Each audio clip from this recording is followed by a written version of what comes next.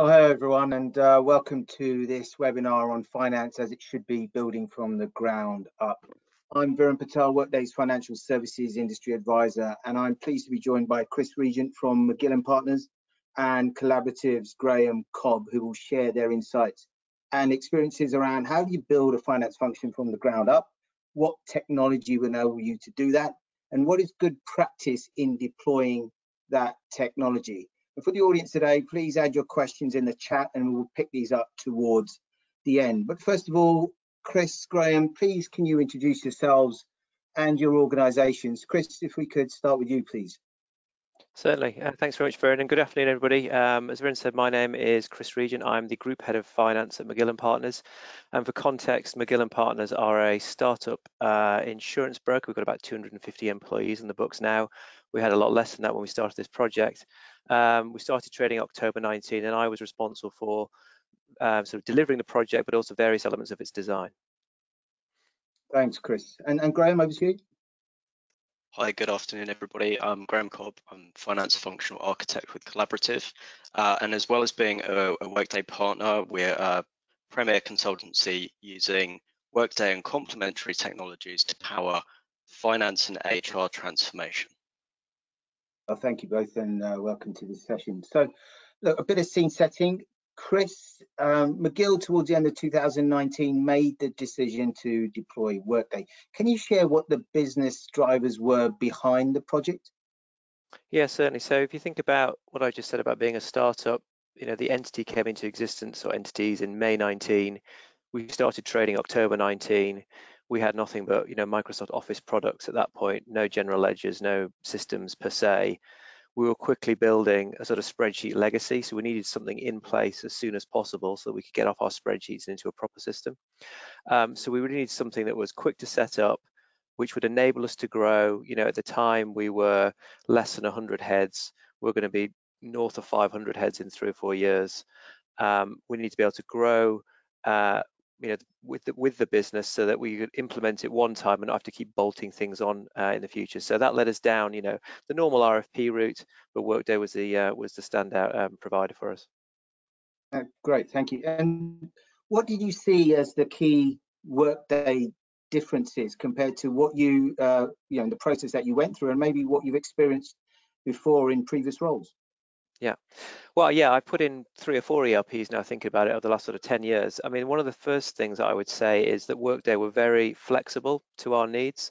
They were very quick to be able to, you know, come back and answer questions. They were very good at presenting themselves, probably much more human, if I can use that expression, than a lot of other sort of the more established, if I want to call it that, ERP solutions. And they just sort of gelled better with us as a team, I think, on a human scale. Clearly, you know, an organization of our size is not, you know, going to be breaking the barriers of what they can do from a technology point of view, but we liked the way they could flex up easily. We liked the way it was all cloud-based. We didn't want any, you know, on-premises server type applications. I think that's, you know, the market's mostly gone that way anyway, SaaS-based.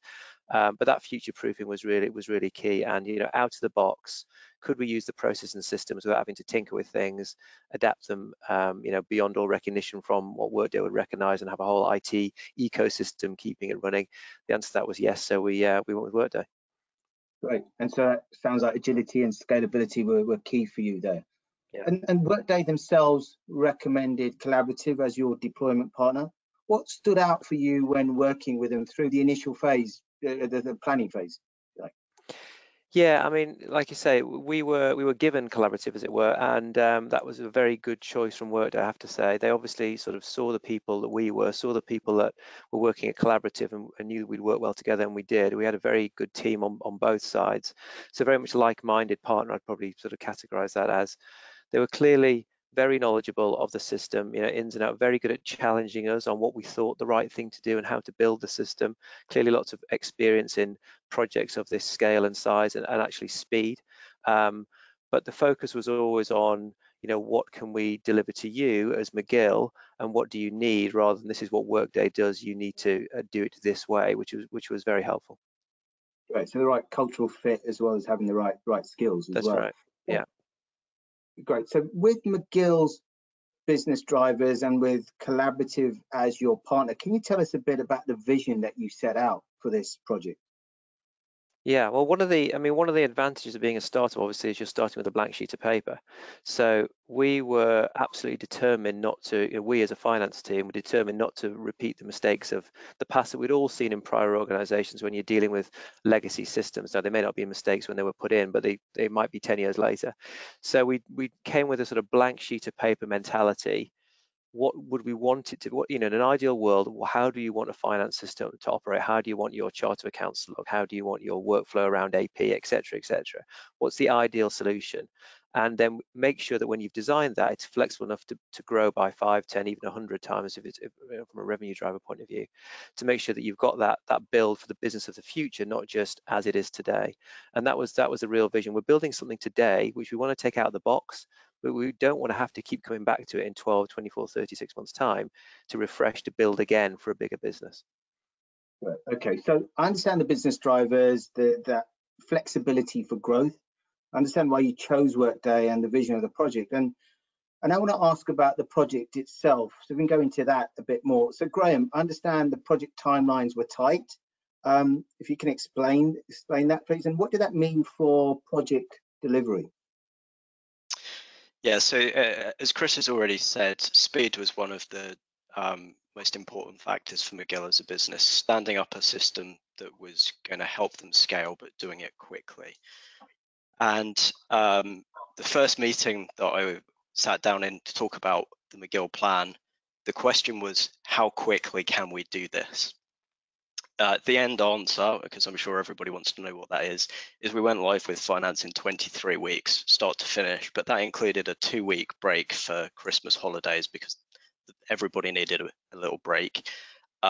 Following on from HCM going live in 14 weeks, and we could potentially have done that even faster, but I think it's fair to say that probably would have stressed the McGill team too much to do that.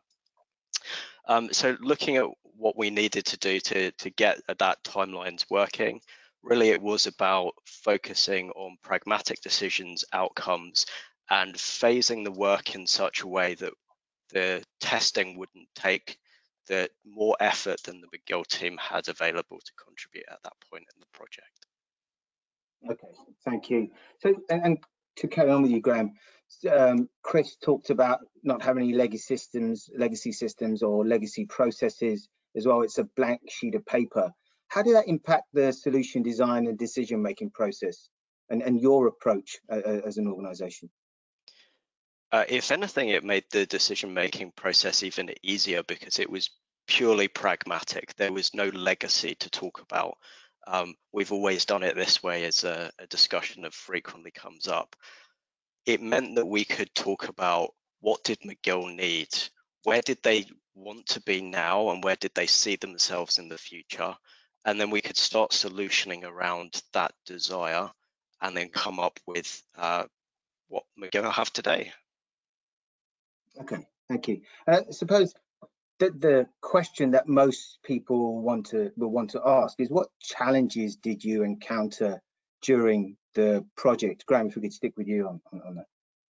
Sure. So I guess the challenge that everyone will be aware was COVID hit. We went live at the end of April, cut over early April, but live in the end of April. So we were completely locked down at that point. We were used to working very closely together in the same room. We did testing sessions where the McGill team would walk 5 minutes down the road from their office to ours, and we'd be set up in the same room testing, fixing things in real time. So transitioning to that remote delivery, whilst we're used to it, it took some time to bed in. And really that cut over was probably the challenging thing, doing that remotely. Okay, thanks. And Chris, what were the challenges that you saw that you had to kind of overcome during the project? Yeah, well, I mean, Graham is right about COVID. I mean, I think the biggest issue for us was getting the right resource in place. You know, as I've said a couple of times, we were a startup organisation, finance at the point of departure, and this was maybe 4 people, and they all had BAU jobs and a year end and a budget and et cetera, to do at the same time. We didn't feel we could just go out and hire 10 people to backfill, as it were. So we did have a lot of stress on the team. But to be fair to both Workday and Collaborative, they were very upfront with, this is a resource you will need in week 4, in week 5, in week 6. It's 1.5 FTEs here, it's 3 FTEs there.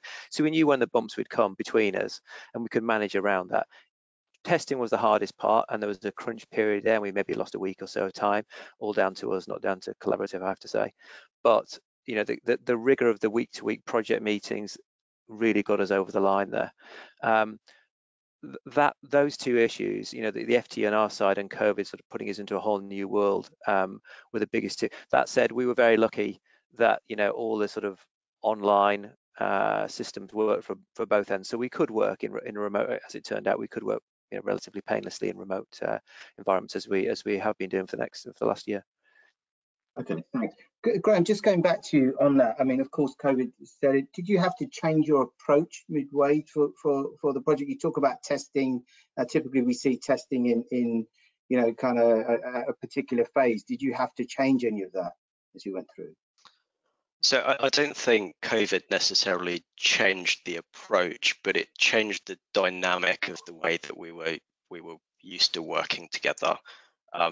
Moving from face to face in the same room, really stepping through things, to going online halfway through the project was the challenge, rather than doing it online. We've subsequently delivered 2 further phases into McGill for other functional areas and features, and we did those fully remote. Having the benefit of having worked with the team face to face, I think was beneficial there. But it just goes to show that the methodology is solid, whether you're face to face or fully remote.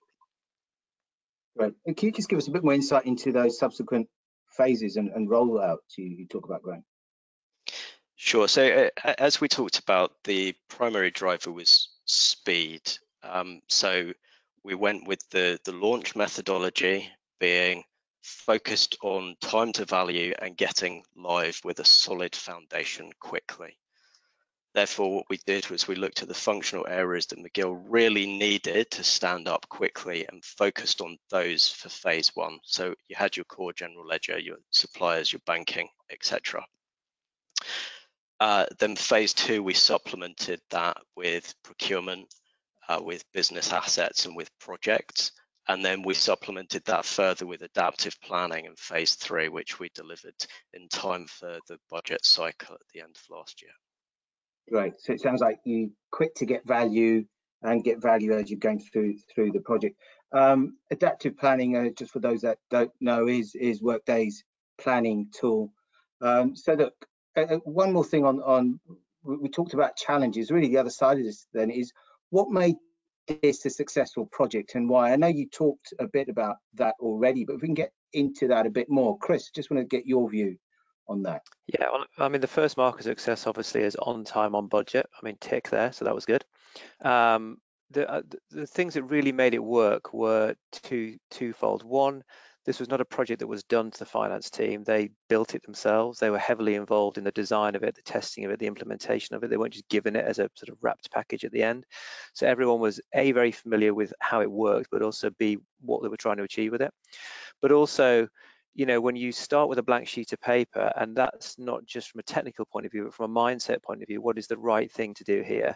And you're willing to be challenged by, in this case, Collaborative, as to, well, why do I need a chart of accounts to look like that? Just because I always have, does it mean it has to be like that?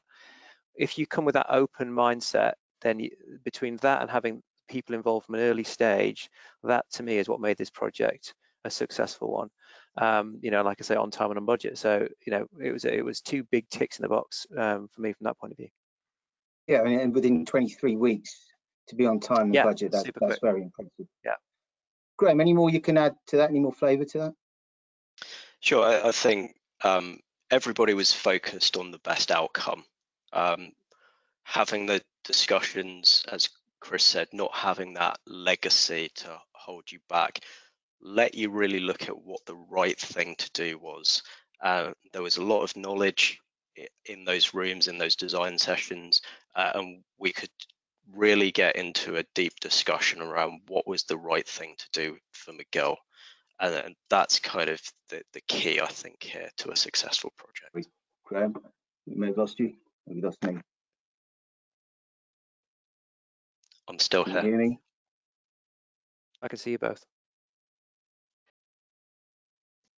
Did you get my answer, Chris? I did. Sorry, I think we just cut out there, Graham. I'm not sure if that was me. Apologies if that was. I think it was Yeah, just you, Viren. Chris heard my answer. Okay. It's about focusing on the right outcome. Okay, great. So I think we've just had some kind of Wi-Fi surge in the household, so apologies. But look, clearly a very successful deployment, and great to hear that everyone from McGill was involved. You don't normally get that level of buy-in typically on projects. So now I just want to focus our attention on post-deployment. So Chris, since going live, you've recently been through your first year end and the budget cycle. How was that? And can you just also explain what value Workday has delivered through that process? Yeah, so those two things are true. We've also doubled in size while we've been in lockdown from an FTE point of view, at least. So, if you think about the scale of the business in terms of operational scale, the business has doubled. We've done a year end, we've done a month end, et cetera, et cetera. It's a cliche, but year end should be like any other month end. And actually it was. So while it took a little bit longer to close the books, that was nothing to do with Workday. That was to do with us changing bonus pools and all those other things that accountants mess around with at the end of the year. So I think the great thing about this was we could rely on the workflows. We'd seen them working for the 6 months, whether that was, as simple as T&E and AP, even when you got double the people, obviously T&E pretty small, but the AP workflows. We could see all the bookings on the architecture working. It was just another month end, and that was a much easier process for us. The fact that it was integrated, particularly on the staff cost side, with the HCM function, means that we're not doing any of that reconciliation work between, headcount in HR is 20 in this cost center. Why have we got 24? What's the right answer? It all just seamlessly flowed through. So you spend a lot less time creating numbers and a lot more time analyzing them, and that's where the value to the business comes, from a sort of day one delivery point of view. Just a couple of points to pick up, because I know we've had conversations previously, but one of the things I want to pick up on is dimensionality with Workday, your finance data model, and the flexibility around that. And of course, Workday is slightly different. If you can just kind of give us your insight and view on that. Yeah, so previously in prior roles, whenever we needed to add dimension in prior firms, I should say, whenever we need to add dimensionality to an ERP or a general ledger, it would mean massively expanding cost centers or charts of accounts or what have you. You don't need to do that in Workday. You've got these work tag options, which mean that you can really expand the quality of the data inside the general ledger without going down rabbit holes of reams and reams of different structures. And that's been invaluable. An analysis of expenses, for example, is very, very useful. We don't really have a great fixed asset register or that kind of thing, but if we're trying to do any kind of analysis, that dimensionality really is just able to pluck the relevant information very quickly as and when it's needed. Great. So I can see how that can help as your business moves and changes, especially when you're going through year-end and budget cycles to capture new measures.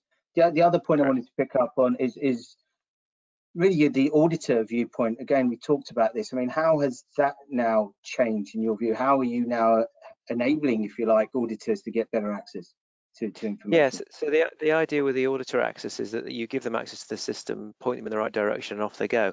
We'll see if it's exactly that smooth in a couple of weeks when they turn up, but that's exactly how it should be, rather than here's a big A4 file of printouts and go and tick that to that. So the idea is that they can essentially get ahead of the curve, which means bothering us less, which keeps us doing our day jobs rather than constantly talking to auditors. Let's see how that transpires, but I'm pretty hopeful having seen the system so far. Yeah, well, hopefully that works out. Now, we talked about Adaptive as well, which is of course Workday's planning tool.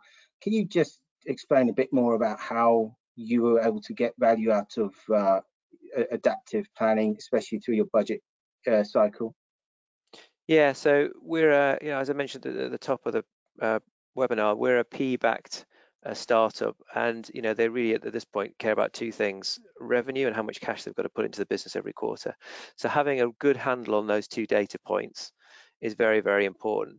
Having a good handle on cash means having a good handle on cash flow, and having a good handle on cash flow means understanding your P&L and balance sheet, so you're all triangulating.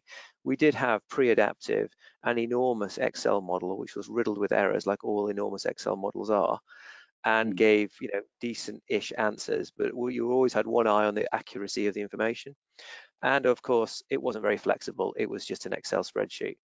Moving to adaptive, I mean, even a real world example today, I get a call from the head of HR wanting to look at, headcount projections. I'm a few clicks of the button away to say, this is what we've got. You thought it was this number. Why have you got that difference? And because, of some legacy PowerPoint that they've had in the past. But all the data is very easy to get hold of. It's not, can I find a file that I saved down in Excel from, 3 months ago, et cetera, et cetera. So you've got that real, clickability and drill down function, which you get in adaptive, to go from here's a number on an income statement all the way down to cost centers and legal entities and the drivers of that number and the inputs to that number. And it's all very quick to happen. So that again takes out all of that creating the number work to real analysis and being able to give information very quickly to the exec. Okay, thanks, Chris. And look, to carry on with you, you just mentioned HR. We're focusing here on finance, but it's important to call out, of course, that you did implement a Workday platform that includes HR. And you just talked about one or two benefits there, but what other benefits has that given to you in finance of being on the same platform? Yeah, so we're on the same platform. We also use Workday for payroll, which is very helpful. So, the true benefit of Workday is it really is an integrated system. So again, if I think back to the RFP process, where others claimed they were integrated, when you sort of scratch the surface, they were really sort of two separate systems which had a module which just sits across the top and pulled data out of both. This is a real live integrated system. So when HR, open up a new role, that feeds into our adaptive model. When they hire someone, their cost information feeds into our financials. We don't need to do any of this backwards and forwards in figuring out, did we ask their question? Have we got the latest information from HR? If it's in their tool, it's in our tool because it is just one tool. And that's very beneficial and gets rid of all that reconciliation noise that, most finance functions have to go through, and certainly I've suffered with in the past. Yeah, and important for your business when the large cost base of your business is people. 80% of our costs are people, exactly. Yeah. Okay. And Graham, it seems that McGill have all Workday areas covered as HR, payroll, finance, planning. Is there anything else to cover? Is there anything else left? Well, with the twice yearly releases, there's always extra things that you can bolt on. Really, that's going to depend on where Chris and the team want to take the business in the future. One thing that I think that is probably worth exploring is Accounting Center, which is freshly out. McGill currently bring all of their revenue information into Workday as journals. So I think Accounting Center could add some value there. Thank you. And to that point then, Chris, about where do you want to go? What is McGill's roadmap for the future? What does it look like? And how will Workday support you in that journey? Yeah, so we're in rapid growth mode, as we have been since we started. I mean, that should sort of slow down to, certainly from a year-on-year variance point of view by the middle of next year. So this year is about consolidating what we've built, particularly, we've gone live with a lot of tools in 2020 while growing the business. So we need to get a little bit of stability in place across Workday and Adaptive, make sure that we're comfortable with everything that's coming out at this point. We've got no reason to believe that that wouldn't be the case. I think Accounting Center probably does have a place for us. Our sort of mentality, if you like, or our culture is around having as few human beings in high value roles rather than people churning out data. So we want to sort of optimize the technology wherever we can to do that. And that's not just in finance, that goes across the firm. So to the extent that Accounting Center means we're not having to have people post journals and it gives us a real benefit, we'll of course look at things like that. Great, thank you, Chris. So jointly, you've successfully delivered on the project vision, and thank you both for sharing that. I mean, what would be good is to really hear what are your key takeaways for the audience today. Chris, if we can just stay with you on that, please. Yeah, I mean, the biggest single one has to be come with a blank sheet of paper mentality. I mean, easier said than done when you've got lots of legacy systems, clearly, and if you've got lots of entrenched views. Like I say, we're a startup. Everyone was new, even though they had between 5 and 20 years experience or more in finance. But come with that blank sheet of paper. If you were unencumbered, how would you design your finance system? And then be willing to be challenged on that by, you know, Graham and his team to say, okay, well, you think you want to do it that way. Are you sure? And if, you know, Graham will have some good ideas, the collaborative team will have some good ideas that will streamline, or we found streamline your processes. So do that, take the process out of Workday's box as much as possible. So we had a lot of very basic processes before we put Workday in, but we again made a design decision, which would be, if Workday has a process, we will adopt that process, and McGill will change to fit that process. So just the basic workflows around T&E and AP and banking and what have you. It's a lot easier to take something out of the box and not want to modify it, and you get much better support, I think, long term from you know, Workday and collaborative, when you're not, you know, customizing things to the nth degree.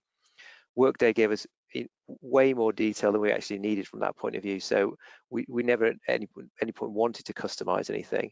But if you go with that mindset of take it out of the box and come with a blank sheet of paper, I think those are the two things that I would wave a flag at. Great. And Graham, your key takeaways for the audience? I think I've got 3 key takeaways. So number 1, focus on what matters most. Don't get put off by trivialities around the side. Number 2, be open to new ways of doing things. Don't get too hung up on legacy. The success that we've seen with this project is so driven by focusing on that blank sheet of paper methodology. And thirdly, I think Chris touched on it as well, keep it simple. There's no necessary requirement to make something really complicated, and the maintenance ongoing will be so much easier if you've kept it simple.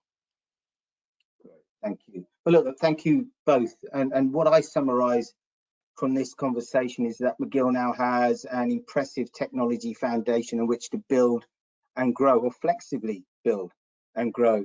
And they've been able to drive value for the business through their partnership with Collaborative. So now I think it's a good time to take questions from the audience. So let's going to look at the chat and see what we have. So there's a couple of questions here around about reporting and data insight. Graham, maybe this is something that you can pick up. You know, how did you approach reporting and getting better analysis with Workday? So at the core of reporting is designing the foundation data model correctly. That's the dimensionality or the work tags that Chris was talking about earlier. Because if you design that correctly, you get those work tags on your data as the transaction is entered. And really that makes the reporting very easy to fall out at the end. We've delivered a fairly comprehensive suite of financial and headcount reporting to the McGill finance team, which I know they're using extensively every month.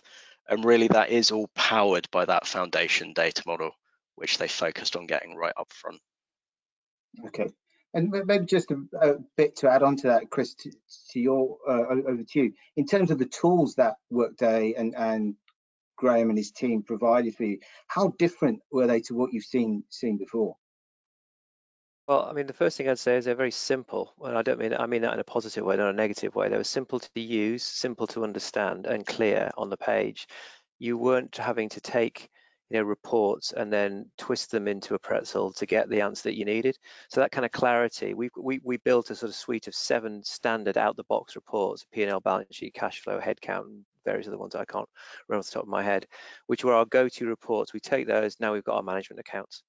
There was none of this kind of, you know, trying to get data out of a system, dump it into Excel, do a whole load of, you know, VLOOKUPs and pivot tables and all those horrible things you normally have to do to get the answer. You could very much take these reports and they would form the basis for that management reporting. Right, thank you. There's a couple of questions just around the theme of, and Chris, maybe this one's really for you, is how has this platform enabled you to add value, or, you know, provide the right data, or enable the rest of the organization? If you can just give some viewpoints. I guess from a kind of short-term point of view, we are now able to click buttons and get answers rather than look at spreadsheets or, you know, ask questions from various people. That's an obvious, you know, we've gone from nothing to a system. But we are spending less time creating numbers and more time analyzing them, and I think that is key. So we're adding value from that point of view. We're not, you know, sitting at home now rather than office, churning a handle to produce the number. The number is, you know, largely there from the inputs, as Graham described, from the foundational data model. Ultimately and long term, a quality ERP, you know, from our point of view, when our private equity backers look to exit, a quality ERP will add to the multiple, or at least not subtract from it. So that's where the, you know, the long-term value comes. If you have a quality system in the background, the value comes at that point. The people that do due diligence on us will see that we have good controls, good processes, etc., and that will help the valuation of the business. And, you know, Workday will obviously be very very instrumental when it comes to that period in X number of years' time. Thank you. We don't have any more questions, so I think it's a good time to close now. And I want to say thank you to the audience for attending this insightful session. And also a big thank you to you, Chris and Graham, for sharing your experiences with us all today. So thank you all, and goodbye.